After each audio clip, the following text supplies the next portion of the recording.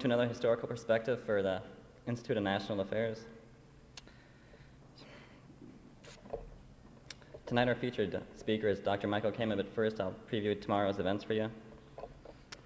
First of all, at noon tomorrow we'll have the film Underground, and that'll look at the radical Weather Underground group and some of the strange things they did during strange times in the 60s and so forth.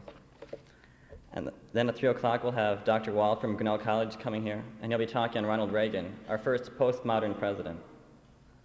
And finally at 8 o'clock in Benton Auditorium at Sheeman Building we'll have a political confrontation of sorts between Lynn Cutler, the vice chairwoman of the Democratic Party, and Terry Dolan, the political heavyweight for the National Conservative Political Action Caucus. As I said, our featured guest tonight is Dr. Michael Kamen. He's won so many awards that I scarcely know how to tell you his most impressive ones, but he graduated from Harvard in 1964. That's where he got his PhD. He's a recipient of the Pulitzer Prize in 1973 for People of Paradox, an inquiry concerning the origins of American civilization. He became well known to the public also for being the host and moderator for the National Public Radio's States of the Union, and that was during the bicentennial year. Another accomplishment that is rather unique is that he was the first American to hold a chair in American history at the Center of Historical Research in Paris, and that was during this last year. And finally, while it may not be a national honor, he was also director of the Society for the Humanities at Cornell College from 1977 to 1980.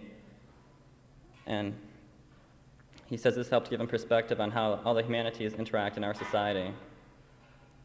And he just really enjoyed it.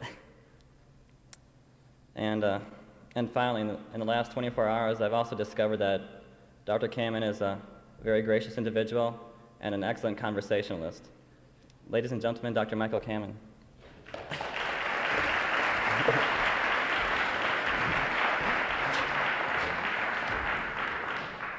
Thank you.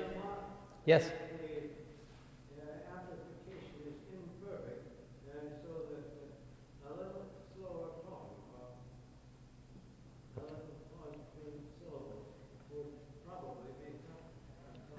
Okay. Can you hear me adequately? No problems? Okay, if I go too fast, please indicate that there's a problem. I'm glad to be back in Ames after a 6-year interval since my last visit. I think that it was about 40 or 50 degrees warmer when I arrived in the Des Moines airport last night than it was a week ago when President Reagan arrived. And although I very much enjoy interpreting symbolism in American culture, I haven't the foggiest notion what symbolism to attach to that. He has his budget problems and I have mine, but there are certainly some ideological differences between us. I want to present to you tonight a problem, a symptom, an argument, and a lot of sweeping generalizations. The first three will take about 5 minutes. The sweeping generalizations will take until about 11 o'clock tonight when I go to the Des Moines airport. The problem is designed to be exemplary, and it's one of many I might have chosen to set the stage for what I want to talk about. The problem essentially is the problem that Grant Wood faced when he returned to Iowa late in the 1920s after visiting Europe and deciding that he did not wish to be a part of the lost generation, when he decided that his vocation as an artist had to do or could best be nourished by American sources and by the American environment and not by European stimuli and not by the European environment. So he returned to Iowa, determined to develop his talents here and determined to discover and develop an American tradition in the arts and to use American themes. As you know, he, by the early 1930s, was painting such controversial pictures as his Daughters of the American Revolution, as well as historical paintings that picked up themes from American mythology, such as Paul Revere's Ride. And the problem that Grant Wood faced was simply how to invoke the American past without being the captive of or without seeing the American past through the glasses of people like the Daughters of the American Revolution, from whom he wanted to keep a certain guarded distance. The question essentially was how to use traditional American materials or build upon traditional American materials without being elitist. Or to put it a little bit differently, how could Grant Wood democratize American history for his purposes as an artist? The symptomatic episode that I want to mention occurred in 1936. It's very much related to the focus of my talk. It involves an episode that was centered at Columbia University, where a group of journalists and a group of faculty members decided that they needed to rewrite the Declaration of Independence. The problem with Thomas Jefferson's Declaration was that it was too complicated in its language, and it was too difficult, therefore, for ordinary Americans to understand. So they tried to reduce all the four-syllable words to three and three-syllable words to two so that the man in the street could understand it. And as the New York Times reported on February 13th, 1936, the Jeffersonian tang was taken out. And it read this way: when for a long time two countries have been a part of the same government, and when one of these countries decides to break away and take its rightful place in the world, men and women everywhere will want to know why. Out of respect for the opinions of mankind, the reasons for the separation should be made public. And it goes on in this rather flat, banal way, reducing Jefferson's magnificent Enlightenment prose to the unaccented and bland English that this group of journalists and historians thought the general public would understand. Why is this episode symptomatic? The answer is very simply that it was an attempt to democratize American traditions, to make them accessible to the American people, something that was very much on the minds of a great many Americans beginning during the 1920s and accelerating in intensity as a phenomenon during the 1930s. The argument that I want to present to you is essentially this: that in the century, roughly, since the 1870s, a very profound transformation has occurred in American culture, a transformation that has essentially been neglected by historians, but a transformation that opens up the complexity of the relationship between myth and reality in American history and culture. Now come all the sweeping generalizations. And to each one, I'm aware, there are significant exceptions that one could point to. And in self-defense, I will simply plead that I could have devoted the entire presentation, for example, to Grant Wood and Constance Rourke as exemplars of the transformation that I want to talk about, which primarily took place during the 1920s and 1930s. I hope I've made the right decision in feeling that it would be more meaningful to cover more ground in somewhat less detail and try to give you a sense of the whole panorama of what happened with respect to this transformation. I want to suggest to you that for the first 2.5 centuries of American history, during the 17th and the 18th and the first half of the 19th centuries, most Americans, not all, but most Americans had relatively little interest in or use for history. They spoke with frequency about the burden of the past. It's the title of the first chapter of a classic work by R.W.B. Lewis called The American Adam. And he's quoting from individuals during the first half of the 19th century who spoke about the burden of the past, the need to be present-minded and future-oriented. Sidney Mead, one of the most distinguished American church historians, has argued that the diversity of Americans who came here, or diversity of peoples who came to America during the first 2.5 centuries of its history, meant that they did not share a common past. What they shared was a common interest in the present and a common hope for, or common sense of opportunism about the future. There are various illustrations or various individuals, theologians like Isaac Backus or politicians like James Madison, one could use to illustrate my argument that Americans were very present-minded. I think if you bring to mind the classic writers of the American Renaissance, Emerson, Thoreau, Whitman, the great writers of the mid-19th century, most of them essentially reiterated this theme. What have we to do with the sacredness of tradition, was the way Ralph Waldo Emerson put it. Hawthorne stands as a partial exception to my generalization. Hawthorne had a deep interest in the New England past.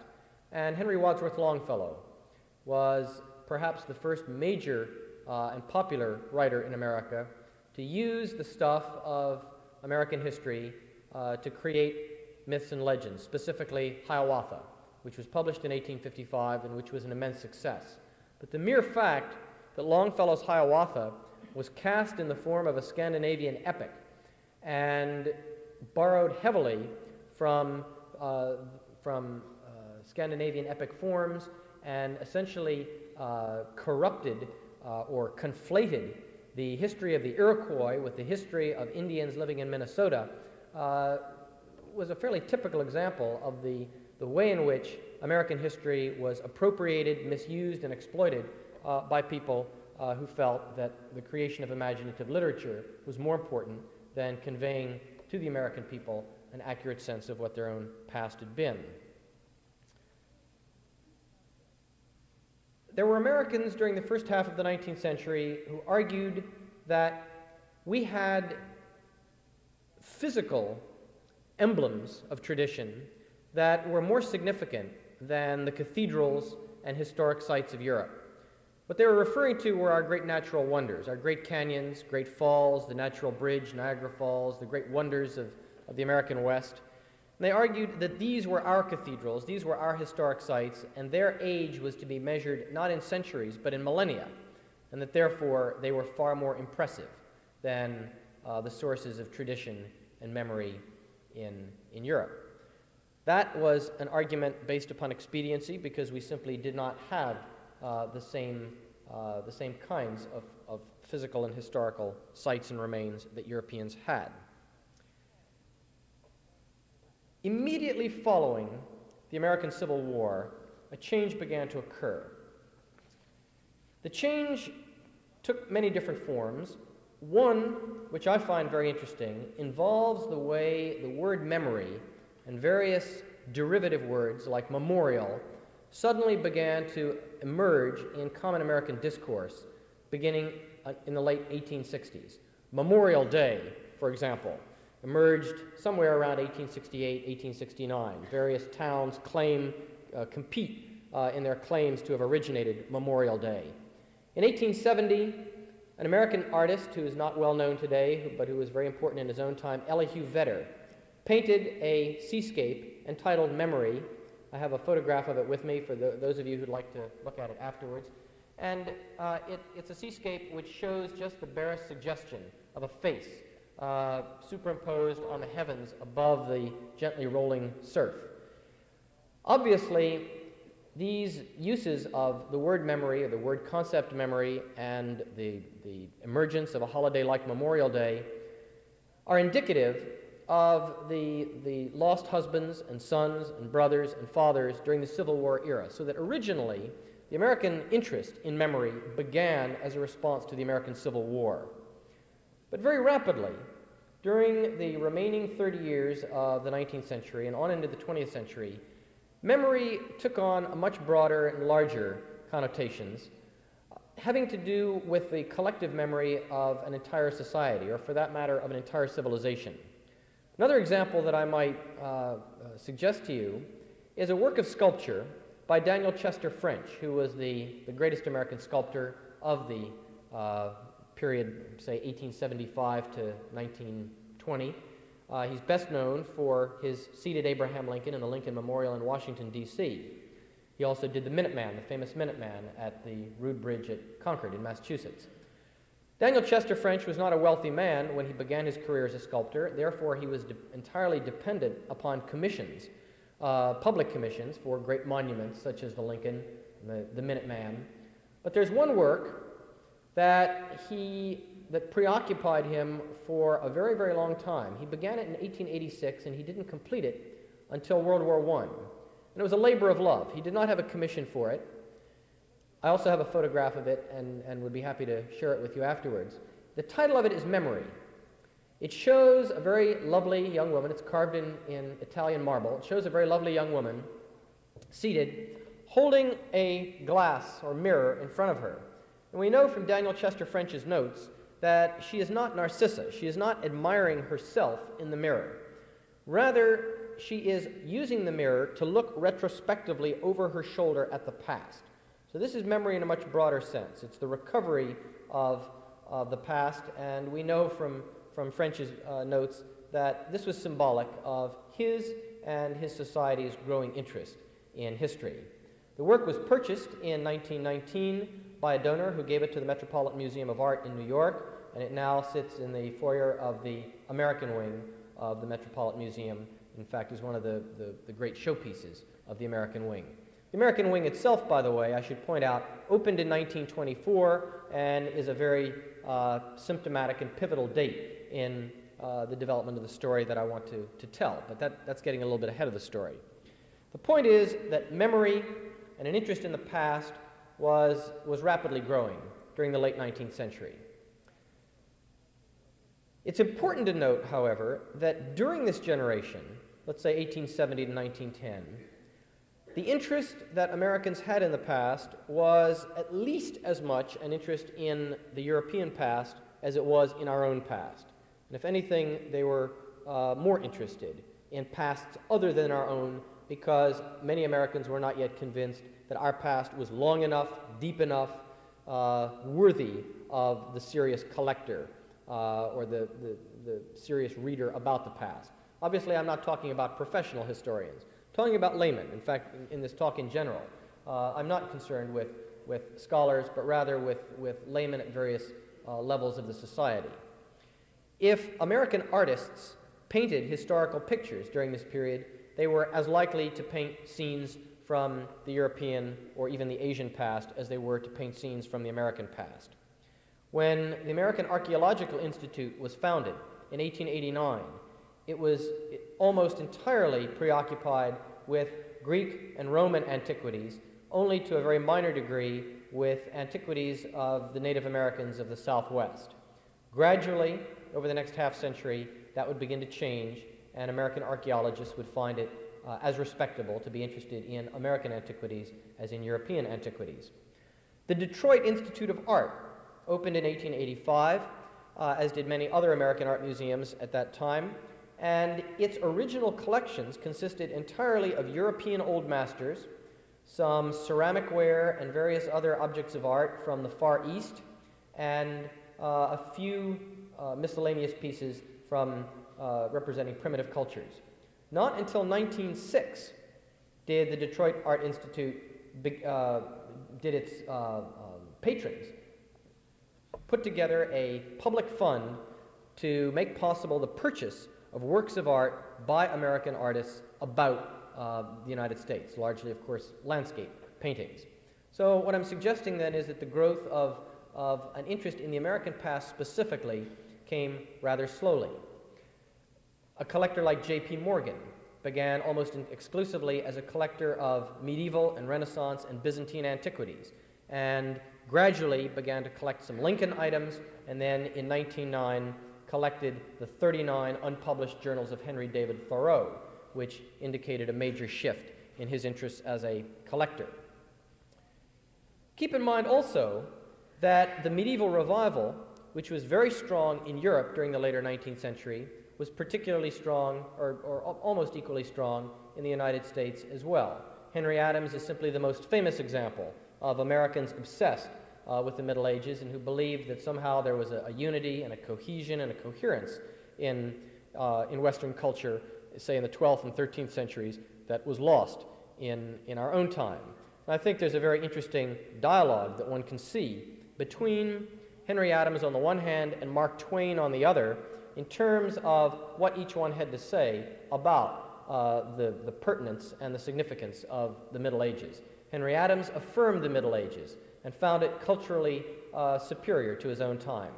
I think that one of the primary messages of Mark Twain's A Connecticut Yankee in King Arthur's Court was to say that the Middle Ages were not so hot. There was servitude, there was a class structure that was rigid, and that if you were not a monarch or a courtier of a monarch, life would be pretty miserable for you. I find that amidst the events and the phenomena that were occurring during the later 19th century, Mark Twain emerges as a kind of breath of fresh air.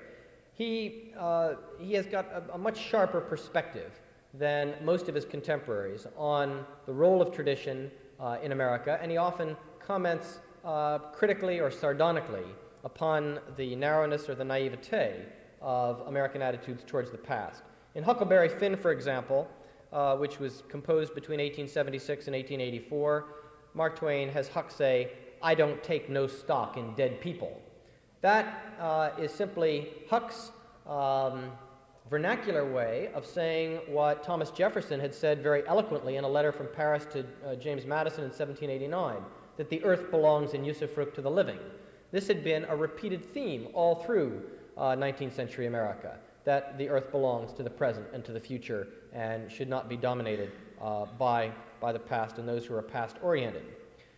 Some of you are aware of a book published last September by Jonathan Rabin called Old Glory, the story of a young British fellow who bought a 16-foot boat in the Twin Cities and fulfilled a lifetime dream by coming all the way down the Mississippi River from the Twin Cities to the Louisiana Delta in this small boat. And at one point, Jonathan Rabin, who has great affection for Huck Finn, grew up loving the book in England, and at one point, Rabin suggests that in the generation after 1865 or so, and I quote, "the essential quality of American life was its freedom from precedent and tradition." Well, I think that Rabin does not quite have his history right, though it's not his fault because the topic has not really been addressed by American historians. But Mark Twain, in Life on the Mississippi, makes a very pertinent, which is written in exactly the period that Rabin is talking about in the late 19th century. Twain, in Life on the Mississippi, has this to say: "The world and the books are so accustomed to use and overuse the word new in connection with our country that we early get and permanently retain the impression that there is nothing old about it." Well, by that time, by the end of the 19th century, there were Americans who were beginning to feel that there were old things and traditions to be cherished, and one begins to find people like Brooks Adams talking about their importance. One reason why Americans of older stock felt that it was important to identify our traditions and to understand how they had evolved was because immigration, and particularly immigration from Central and Southern and Eastern Europe, was bringing large numbers of people who did not speak English, who knew virtually nothing about American history, and who caused those Americans of older stock to be very concerned about whether or not it would be in fact possible to assimilate these strange newcomers. Consequently, American history suddenly, in the late 1890s and during the beginning of the 20th century, was elevated in status in the curriculum, in secondary schools and in universities, because there was a general consensus that emerged by about 1900 that the single most important vehicle for Americanizing these immigrants would be the core of American history. For example, when the Hudson-Fulton exhibition took place in 1909 in New York, and really it was celebrated throughout the state of New York, but the two principal areas were Albany and New York City, to celebrate the 300th anniversary of the discovery of the Hudson River by Henry Hudson. The river wasn't lost, but that's the way they phrased it in those days, and the invention of the steamboat a century earlier by Robert Fulton. And in the introduction to the two massive commemorative volumes that came out in conjunction with this exhibit, it was pointed out that one of the objects of the commission was to create an historical awakening throughout the state. The editor says that to emphasize this phase of the celebration, the people of every nationality were invited to take part in the parades and festivals, and an effort was made to make them feel that the celebration belonged to them as much as to the older inhabitants, that by adopting our citizenship, they adopted our traditions and institutions, and that their pride and loyalty should be as great as those of the descendants of the pioneer settlers. So there's an attempt to make the immigrants understand what the first 2.5 centuries or 3 centuries of American history had been all about. And there's an attempt to inculcate American values and citizenship primarily through the teaching of American history. That coincided, this exhibit came in 1909, 1910. I find that to be a remarkably pivotal date. I could give you a list of 30 or 40 different events that I think signify a major shift that occurred at just about that point from the appreciation of history in general, which had occurred during the previous generation, to the beginning of a focus upon American history per se. For example, the Metropolitan Museum of Art in New York, which until then had purchased virtually no items of Americana, in fact, doubted whether it was respectable for a serious museum to own objects of Americana, was persuaded to asked Mrs. Russell Sage to make a major purchase of all the art objects that were displayed in conjunction with the Hudson Fulton exhibition. They became part of the permanent collection of the Met, and then in turn they became part of the core of the Great American Wing, which opened in 1924. A number of individuals like Henry Ford and Carl Sandburg and Van Wyck Brooks underwent a very striking transformation in the years after 1910. I've selected these 3 individuals because they represent 3 very different walks of life in the United States. Sandburg, a populist, poet, collector of folk songs, biographer, and so on. Henry Ford, a great inventor, businessman. And Van Wyck Brooks, someone much more in the realm of high culture than Carl Sandburg, a literary historian. And all 3 of them, in their earliest responses to the state of American culture between 1910 and 1920, were very critical of the lack of a sense of tradition in the case of Van Wyck Brooks, or else were simply contemptuous of the value of knowing history or being interested in history. In Carl Sandburg's poem Prairie, which is included in Cornhuskers, published in 1918, he says, "I tell you, the past is a bucket of ashes." And that's a sentiment, a negative sentiment, about the value of tradition that Sandburg repeated a number of times during the early stages of his career. But in 1926, and here we come to the mid-1920s when a great deal begins to change, in the preface to Abraham Lincoln, The Prairie Years, Sandburg wrote, "Perhaps poetry, art, human behavior in this country, which has need to build on its own traditions, would be served by a life of Lincoln, stressing the 52 years prior to his presidency." In the case of Van Wyck Brooks, between 1908 and the mid-1920s, he wrote a whole series of books that were very, very critical of American culture on various grounds, but in particular critical because we lacked a culture and a set of traditions that were worth preserving. Then he had a nervous breakdown, was institutionalized. Friends came to visit Van Wyck Brooks and found him on all fours out on the lawn eating grass because he thought he was a sheep. And when he came to his senses, he had done a 180-degree turn and became the great celebrator of American cultural history and American literary history, and published a 6-volume history of the arts in America, which sold incredibly well during the 1930s and 1940s. Now, not everyone had to have a nervous breakdown and be institutionalized in order to recognize that there were traditions worth saving in the United States. Henry Ford, who had made all sorts of wild and eminently quotable statements about history being bunk, quietly began to collect artifacts of American history, from children's toys to gigantic locomotives and diesels. Some of you, I'm sure, have seen these in the Henry Ford Museum in Dearborn, Michigan, along with the actual houses that he gathered and brought together in Greenfield Village, which is cheek by jowl with the Henry Ford Museum. In an interview during the later 1920s, when Greenfield Village and the Henry Ford Museum were being prepared to be open to the public, Ford said, "We have no Egyptian mummies here, nor any relics of the Battle of Waterloo, nor do we have any curios from Pompeii, for everything we have is strictly American." And he was very proud of that.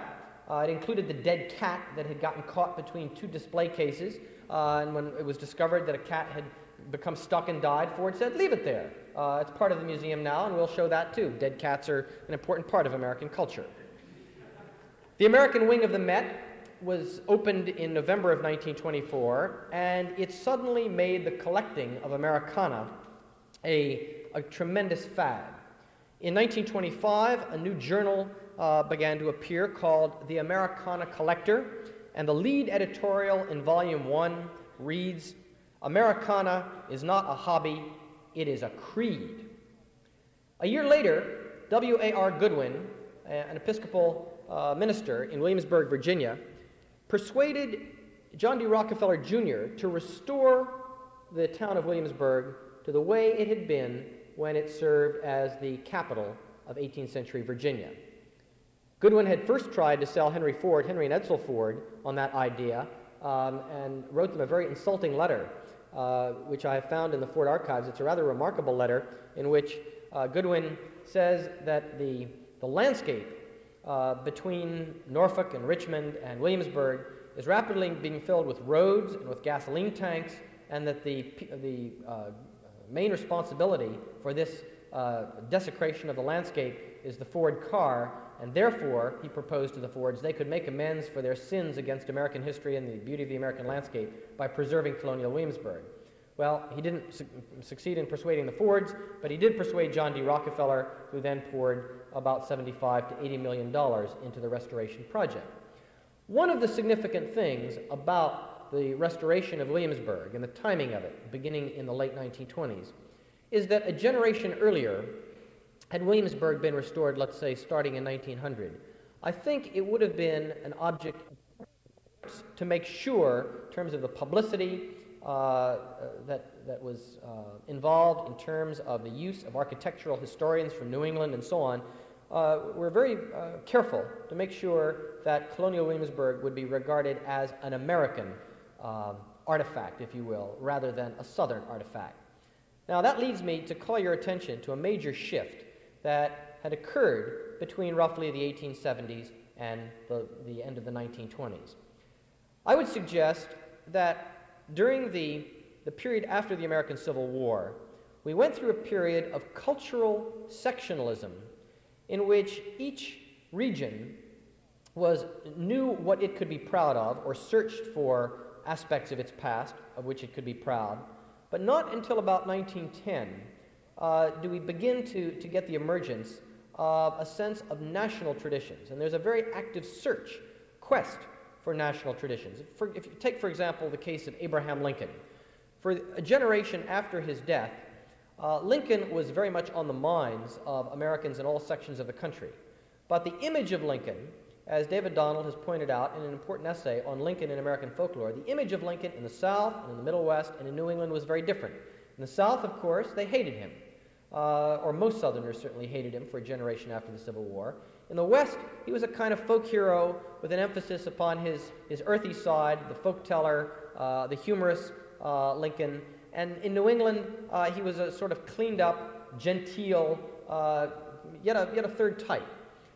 In 1909, the United States celebrated the centennial of Lincoln's birth, and we can look at the speeches that were made in various parts of the country and see the gradual convergence of images whereby each section gave up those aspects of the Lincoln image that were most peculiar or distinctive to that section, and gradually took on elements of what Lincoln meant to other sections, so that one finds to one's surprise, in many instances, Southerners in 1909 giving speeches of praise for Lincoln, for saving the Union and remembering that Lincoln, after all, had his origins, personal origins, family origins in the South, and so on. So there's a conflation of images. Meanwhile, one finds speeches and editorials asking, why do we have no national song? Why do we have no national anthem? Why do we have no national name? For example, Moses Coit Tyler, one of the principal literary historians of the day, reviewed the whole history of names that we could have had. He pointed out that the United States of America is not a name, it's just a description. And he pointed out that we could have been called Columbia or Alleghania or all sorts of names that would have been a real name. And he wondered whether we would ever have a truly national name. The Star-Spangled Banner was not officially adopted as our national anthem until 1931. Consequently, all through the 1880s and 90s and early decades of the 20th century, Americans lamented the fact that we had no national song. Well, there are many themes or urgent pleas of this sort that one discovers, and only in the 1920s, I would suggest, do most people begin to feel a sense of what our national traditions are. To give you one other interesting example of how this surfaces, the state superintendent of history in South Dakota proposed in 1923 that at Mount Rushmore in the Black Hills of South Dakota, it would be interesting to carve some gigantic heads of figures of some significance in history. The figures he proposed were Sacagawea, or perhaps Jim Bridger, or possibly Lewis and or Clark, figures who somehow made a difference in the history of the upper Great Plains.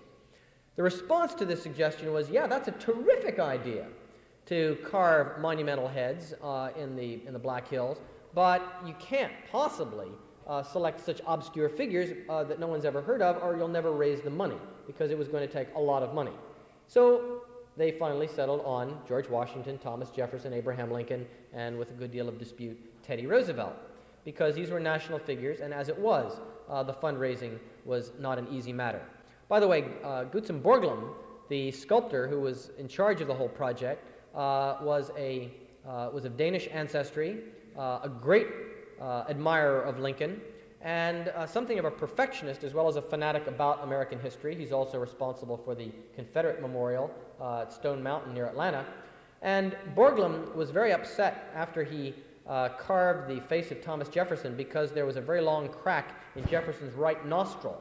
And you have to realize just how big these statues are. Jefferson's right nostril is about 60 feet high. And Borglum calculated that after about 300 years of wind and ice and the sorts of conditions that we've had during this past winter, that crack would cause Jefferson's nose to erode, and finally the whole face would go, and that's no way to achieve immortality. So he blew up the face that he had carved and set the whole thing back 4 degrees and carved it all over again. Well, my point is simply that by the 1920s, Americans were beginning to feel reasonably secure about their national traditions. But interestingly enough, one very important dispute arose between those people who were interested in the American national memory. The dispute involved essentially what kinds of traditions we wanted to recover and promote: national traditions or folk traditions. Now, this may seem obscure to you or hair-splitting, but it was a matter of passionate concern to the people involved, and if time permitted, I could give you a very long list of the people involved on the two sides in this debate.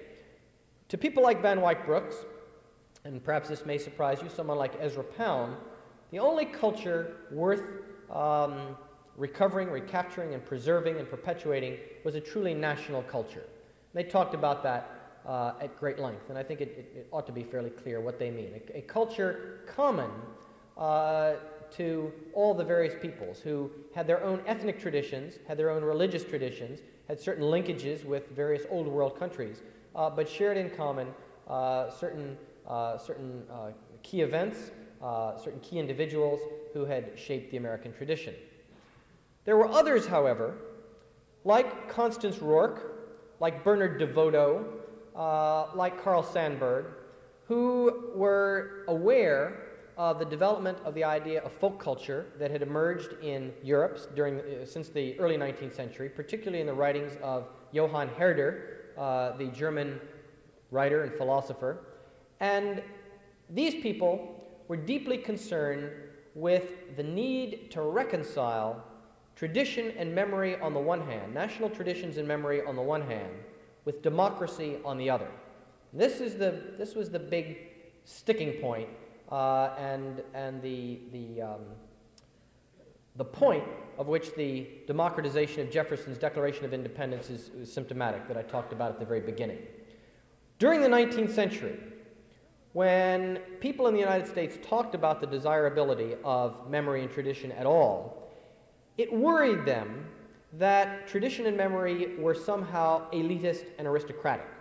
They associated tradition and memory with the European aristocrats who sat around in their old country homes amidst their family heirlooms, contemplating their pedigrees and genealogies.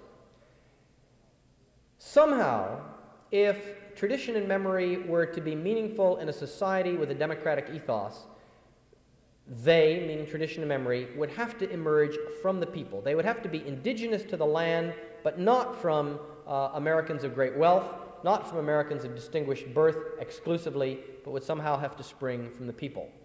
And so people like Sandburg and many others in the 1920s, for example, began collecting American folk music. Constance Rourke began traveling around the country collecting American folklore. A number of others picked up on that, and in 1931, Constance Rourke published her classic work called American Humor, which is really a study in American folklore. Bernard DeVoto believed passionately that, along with many, many others, that American history had been written for too long by New Englanders whose perspective on American history stopped somewhere west of Dedham, Massachusetts. And DeVoto felt very passionately the need to give proper attention to the other regions, the other sections, the other groups that had contributed significantly to American history. In 1925, I've mentioned several times that the mid-1920s were pivotal years. Just to give one other example in relationship to this point, in 1925, Ralph Budd, the president of the Great Northern Railway, which had its headquarters in Minneapolis-St. Paul, decided to have a railroad expedition to the upper Missouri River area in order to revisit sites of significance in French exploration, in white Indian contact, in the westward expansion of the American people, and so on. Politicians, judges, bankers, various public figures, historians were invited to go on this expedition. Got a lot of very favorable publicity, was a tremendous success. So the next year, the Great Northern Railroad had yet another expedition, this time to the Pacific Northwest. They followed the route of Lewis and Clark all the way out along the Columbia River to the point where Lewis and Clark glimpsed the Pacific Ocean. Samuel Eliot Morison, one of the most distinguished American historians, accompanied that expedition, gave speeches at various points along the way explaining what had happened historically at each point. Often local people disagreed violently with Morison's interpretation of what had happened there, because Morison, of course, was an arch New Englander, a Brahmin, and their attitude was, what in the world could he possibly know about the history of the American West? But in any case, this is yet another example of the interpenetration of regions during the mid-1920s and the emphasis upon folk culture on the part of some and the emphasis upon a national culture on the part of others. National culture is not perfectly coextensive with the phrase high culture, but there's a good deal of overlap. That is to say, people like Van Wyck Brooks were interested in what the best Americans, the best minds in America, had written and painted and so forth. What Constance Rourke and Carl Sandburg and others were concerned about was not so much quality, but products of the American, the minds of ordinary Americans. That dialogue, that tension between the advocates of a national culture and the advocates of a folk culture was not resolved when World War II came along and brought to a temporary halt this whole developing interest in the American past. And there were some individuals, like Stephen Vincent Benet, who served as a bridge between the two groups. I don't want to suggest that everyone who was tradition-oriented or past-oriented fit neatly into one of those two camps. There's some figures who bridge the two.